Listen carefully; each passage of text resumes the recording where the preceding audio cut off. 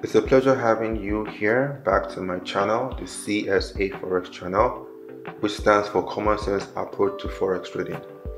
I wanted to quickly talk about something for especially the new traders, those that are interested in starting the business of trading, whether you want to trade the Forex market or the cryptos or the stocks or whatever. I wanted to give you my own point of view how to start. First of all, you need education. That's the first thing I'm going to mention. Education. Most people today, they lack the proper education, but because of the money they want to make, they rush in. And as they rush in, they end up rushing out, or they're just stuck in the middle. And then a lot of people feel they don't need the education. But that is the truth. Education, number one. I'm going to elaborate some more on the things that you need to actually learn when it comes to education. But then after the education, you need to practice. I can't practice for you. Even if I explain the business, I give you the education, the information, the knowledge, I give you everything from the A to Z of the business. You still need to practice. And that's why they always say, the more you practice, the better you get. And that is the truth. And of course, that is also how you build on your experience. Now, apart from practicing, you also need a mentor. It's always advisable for you to have a mentor, someone that has the experience, someone that has, gone through what you want to go through now, someone that can easily show you the ropes. Do this, don't do this, this is good, this is bad, and so on. Someone who will be your guide and then will show you how to proceed even further. And you also need to keep records. Keep records of your results, both good and bad. I repeat, keep records of your results, because you're going to have results. As long as you're practicing on a demo, then after a while, I always advise to cross over to a live, simply because there is a big difference between the demo and the live. For one, your emotions is attached to that account simply because it is real money, while the other, there is zero emotions. Meaning that if you lose $1 million on a demo, you will not feel anything as much as when you lose $10 on the live account, because that is real money. And of course, it is real money that you are after. Now, after keeping records of your results, you now need to evaluate. You need to go through the results that you had, because those results will give you more information at the end of the day. So that is one, education. Number two, practice. Number three, mentor.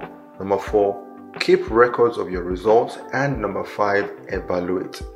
Now, based on what I just mentioned, I want to break it down some more. Now, when it comes to the education aspects, we all know you need to know the platform, the MetaTrader 4, MetaTrader 5, Trading View, whatever platform it is that we use for trading. That one is out of it. But then, instead of coming and talking about the trading strategy, the first thing I'll tell you guys, now this is assuming I'm talking to myself like some 10 plus years ago, and I've told myself, first things first, work on your psychology.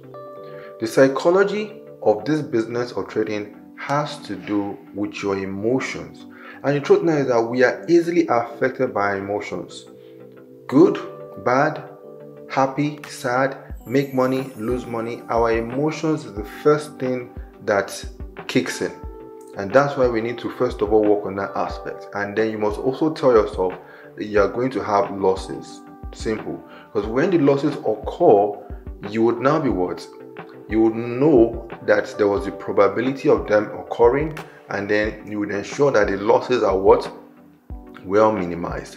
That's why, apart from the psychology, which is number one, the second thing is risk management. Because it is this risk management that's going to help your psychology, your emotions to be well balanced. Because if you are risking big amounts, it means that you're going to lose big amounts as well. And if this is the case, it is going to hit you hard over here. And once it hits you hard over here, you're going to start to do funny things. You could easily end up placing way too many trades because you want to recoup the losses and even enter into a profit state. Or, like you are angry, you want to revenge, you place a trade and then the risk management is massive. You are using a volume that your account balance cannot even carry on the head. So risk management is very key, especially based on minimizing the losses. The minimizing losses aspect is going to help you when it comes to the psychology of trading, controlling the emotions. The other part of risk management has to do with what? Has to do with maximizing of profit. But I always say, work first of all on minimizing, just like in soccer, football, or whatever sport, they always work on protecting the goal line. That's the first thing. Think about it. Why do they use formations such as 4-4-2 or 4-5-1 or 4-3-3? Why don't they use formations like 2-4-4? Why don't they reverse it? But everybody, they're all thinking of protection, account protection, very key. So we mentioned psychology, risk management, and then you must have a trading plan. Everybody must have a trading plan. A trading plan is going to comprise of the instruments that you are trading. You must know your instruments that you're trading. Less is more. You must know the risk that you're going to be putting in, 1%, 2%, whatever you're comfortable with. You must also know the kind of trader that you are. Are you a trend trader or a counter trend trader? You must also put down some other parameters that will guide you. That plan, that trading plan is simply a set of rules to guide you, a set of rules to make you organized, a set of rules that would help you to be patient and disciplined in this business. And you would easily agree with me that a lot of traders are not patient, and of course they're not disciplined.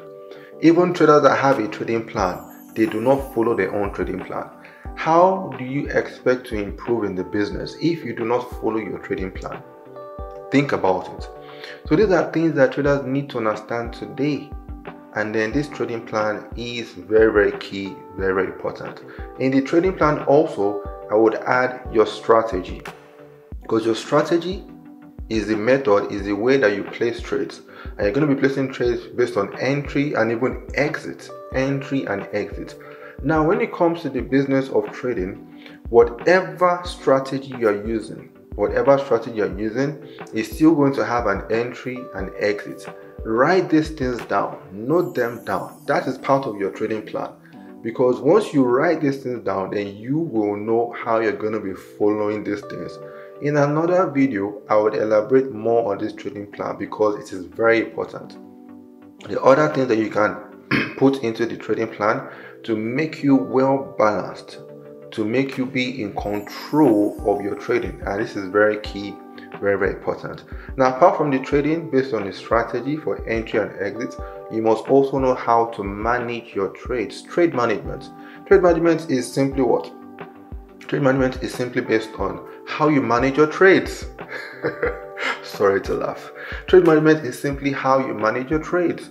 What does that even mean? You have the likes of break even. When do you go to break even? Mean that when the trade is moving in your favor, how do you manage the trade and becomes a risk-free trade? Trailing stop is another aspect of trade management technique, or even partial close. And of course, these aspects are how you manage trades when they're going in your favor. What about how you manage trades when it's going against you? Because I can tell you for a fact, a lot of traders, when it's going against them, they tend to do something very silly. They tend to move the stop loss even lower as the trade is coming down against them, or they tend to what? They tend to yank out the stop loss entirely, and then that gives them what? It gives them level of unlimited loss, because now that you've removed the stop loss, your loss is not, there's no limit, there's no barrier, and you're risking the whole account balance, which is even much more dangerous. So that is why you must have a trading plan. You can see that everything we started, it has a way. There's a way we are talking about it, that it follows, right from the aspect of psychology to risk management to trading plan to strategy to trade management. And then after the trade management, you place trades, strategy, trade management, manage your trades, you need a trading journal. Trading journal, very important. It is going to help you to keep records of your trades. Keep records of your trades. Why? So that you can easily review your trades after a while. By the time you review your trades, your trading journal will start to give you some certain information, which it has already told me, my own trading journal, and I've been keeping journals for years. It has told me the days of the week that I have most of my trades, the days of the week I have most of my winners, the days of the week, even on the flip side, the days of the week that I have my losses as well. And then it has also told me the time of the day when I have the trades I normally get. So that helped me to know how to approach the market. Based on the winners and the losers, that also helped me to know when to trade and when not to trade. Do you have a trading journal?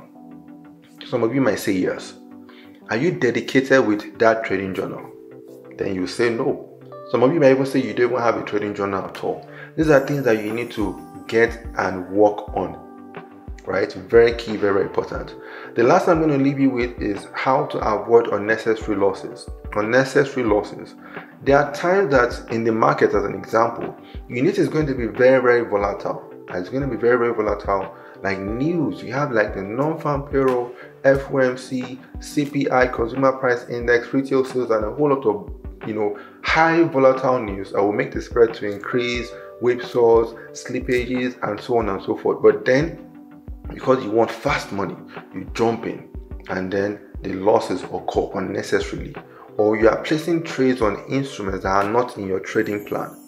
Unnecessary losses. There are a lot of trades that we take today that we are not supposed to, and then when we have those losses, it affects our psychology.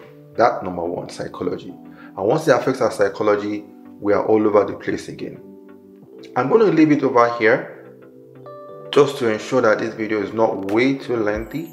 And if you have any questions, use the section below, the comment section, ask questions and I'll get back to you.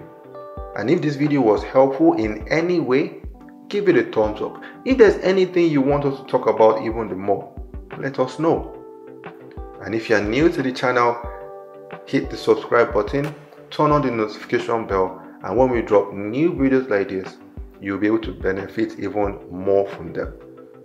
So for now, I want to say thank you for tuning in. Hope this video was helpful, especially for those that are new and even for the struggling traders on the pathway to take on how to approach the market in this new year of 2024. I wish you guys best of luck. Till the next video, goodbye. Cheers.